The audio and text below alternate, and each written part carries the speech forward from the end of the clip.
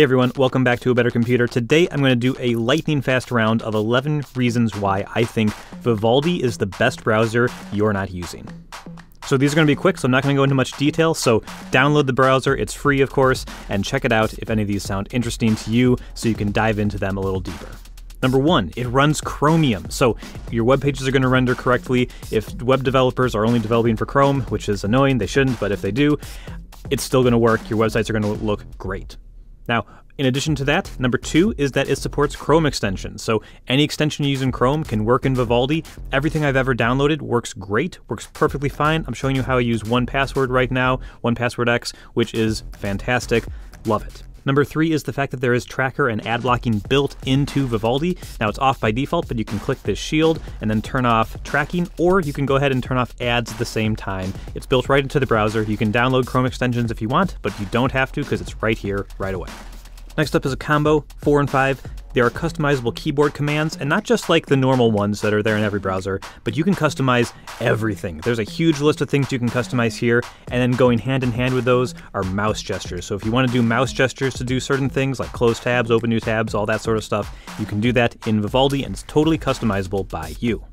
One thing kind of unique to Vivaldi is that there's easy theming of the browser. So you can set custom colors, you can set custom corner radiuses, you can make it use accent colors based on the websites you're using. There's a lot of customization here that you can use to make your browser look exactly like you want, and it works in dark mode too, so you can have a theme for dark mode, a theme for light mode. And that really extends across all of Vivaldi. There's total customization everywhere. You can control how tabs work, how the side panel works, how tabbing works, how search engines behave.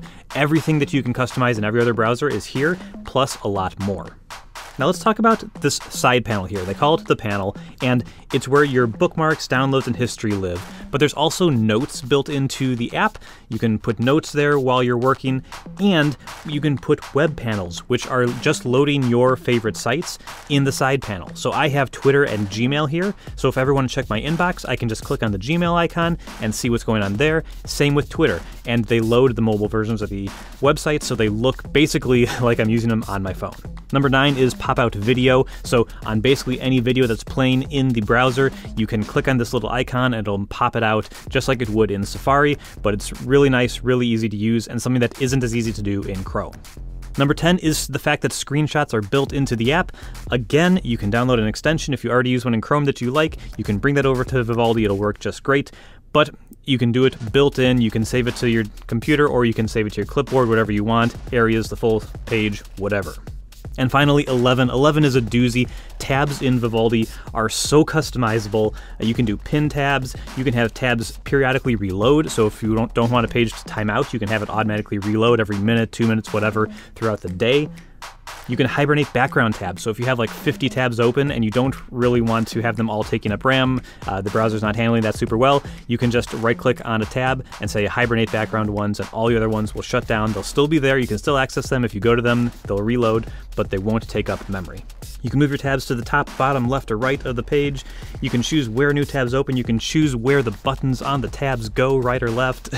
You can control everything. So it's really customizable. I think it's really good for work computers where you want to really optimize your workflow to do specific things. You want things to behave a certain way. And so, yeah, I just think it's a great browser that doesn't get as much attention as some of the more popular ones like Chrome, Safari, Edge, Firefox. I think it's really a sleeper. I think that if you haven't tried it, you should really try it out. It's available on Mac, Windows, and Linux, and it's also on Android. So check it out today, totally free. Links will be in the description. Thank you so much for watching. Bye-bye.